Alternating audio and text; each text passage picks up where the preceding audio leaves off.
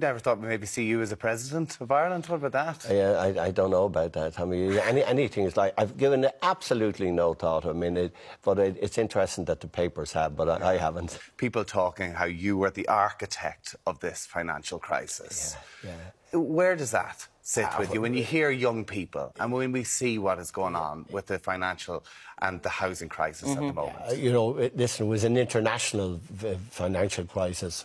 I kind of laughed to myself. I'm sorry we had any crisis here, of course, but I mean the fact that I was in anything to do with Lehman's or Wall Street or, you know, the financial crash is a bit of a joke. But we did have the property thing. Well, you know, the thing about the housing thing is, it's funny, the politicians are being berated now for we don't have enough of houses, and we don't.